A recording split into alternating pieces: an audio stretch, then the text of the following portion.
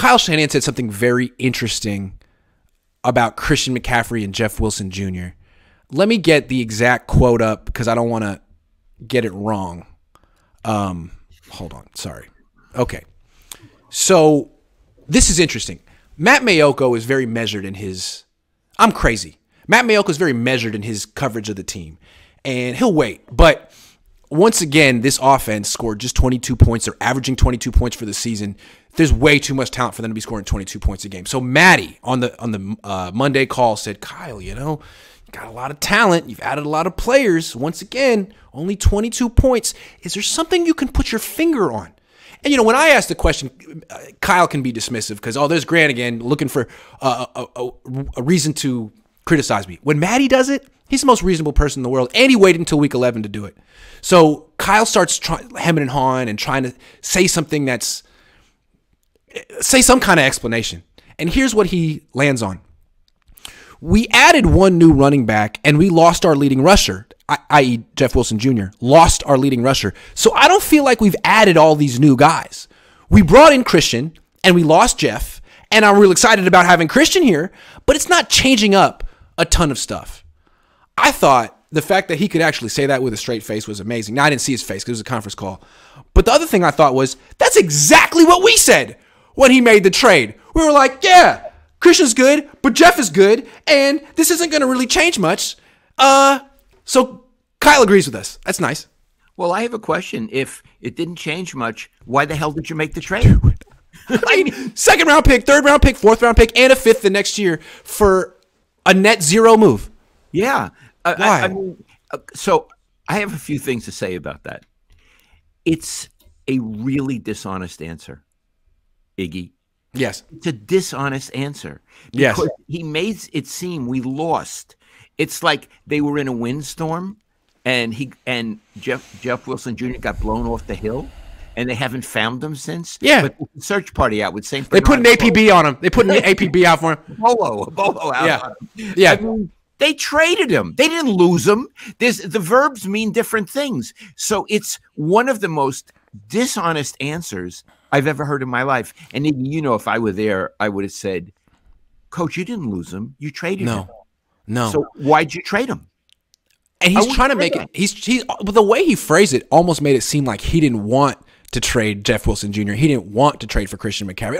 I don't believe that. I believe that he absolutely wanted to do this. And so now what he's doing is sort of moving the goalposts to take pressure off himself. He realizes now, okay, I traded for Christian McCaffrey. Jimmy's playing well. Offense still hasn't improved. It doesn't take a genius to figure out that I'm in the common denominator here. I got to take some heat off of myself. And so what I'm going to do is actually try to tell people that we're not as talented in offense as you think we are. Yeah. Yeah, I added Christian McCaffrey, but we lost this other running back. I don't know where he went. Oh, we traded him? That is news to me. Why did we do that? Can we get him back? Can we get him back? We could use all we can get. I love it. Why didn't anyone tell me that? I was in the shower and they traded him and no one told me. Yeah, it doesn't inspire a lot of confidence when a guy's backpedaling like this, man. And Iggy, what he's trying to do is not take responsibility. Yeah. And he's the leader. Do you understand? The leader is responsible. And he's trying to say, who, me? Hey, someone traded Jeff Wilson Jr. I don't know who traded Jeff Wilson Jr., but that was a mistake. That was a mistake. I don't get it at all. And so this is the culture that the Niners have that bugs me about them. He will never take responsibility for anything.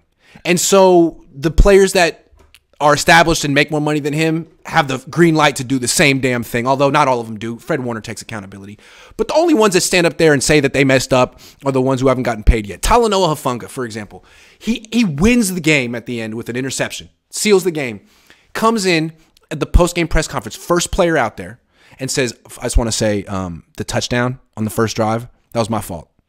I just want to say that. That was 100% my fault. Okay, what are your questions? And no one was going to ask about that. They won the game. It was the first drive. He sealed it. We were going to ask him a million questions about the interception. He brought it up. And it's like, oh, the 23-year-old second-year safety is the model of professionalism and accountability on this team. Like, of course. Of course. Right. And he's saying, I have a standard and I let it down. Yeah, he did that. Trey Lance did that. But the Kyle, Kittle, Debo never do that stuff ever. Well, I want to say it's now that I've heard about what Kyle said about Jeff Wilson, I feel really sorry for Kyle because he lost. You know, it wasn't his fault. He lost Jeff Wilson Jr. And then this other guy shows up in the locker room. Yeah, who didn't even know. This other guy who has a different name and he has 3 initials, CMC, and he's little, and you can tackle him going over the middle.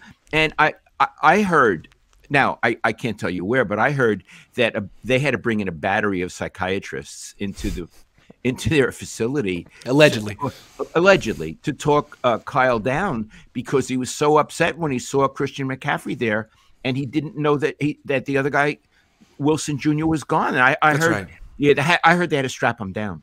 That's what I heard too.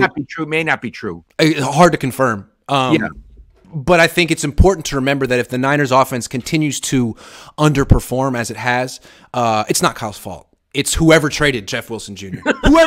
Whoever did that should get fired right now. Yeah. Find that masked madman. Kyle, you said that we should trade. I never said that. I was joking. You should have known. That's my kind of sense of humor. He has a lot of gall to say that.